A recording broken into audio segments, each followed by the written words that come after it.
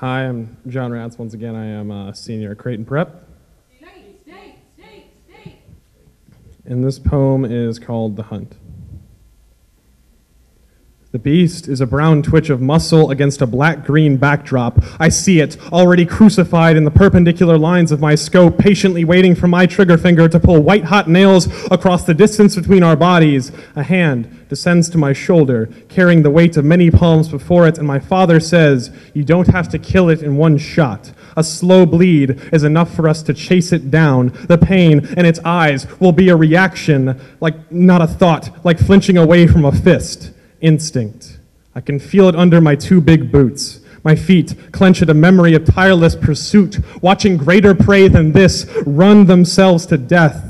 I have to wonder if we can accomplish our goals in any other way, if everything is a chase, an ancestral recollection of the hunt played out across stages, both sophisticated and savage, before guns, before bows, before weapons were any more than a sharpened stick. The greatest advantage available to human hunters was their incredible stamina. The kill was not a brutal moment of violence, but a process, wounding and following great animals at a safe distance until the monsters could walk no more, then moving in to finish off the pile of shuddering muscles.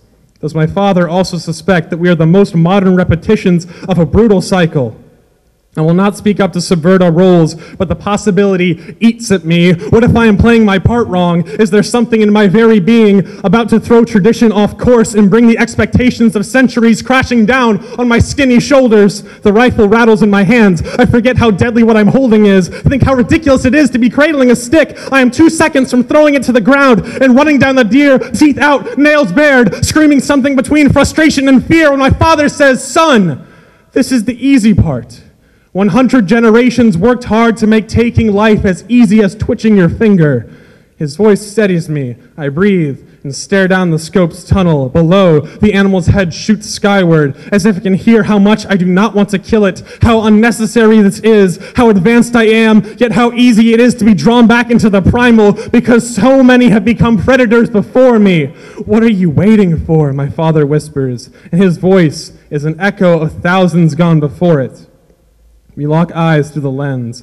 I squeeze. Imagine grabbing a handful of the warm pelt instead of pressing back a cold metal finger. Mistake the sound and violence for an earthquake, which it isn't, even if some worlds are breaking.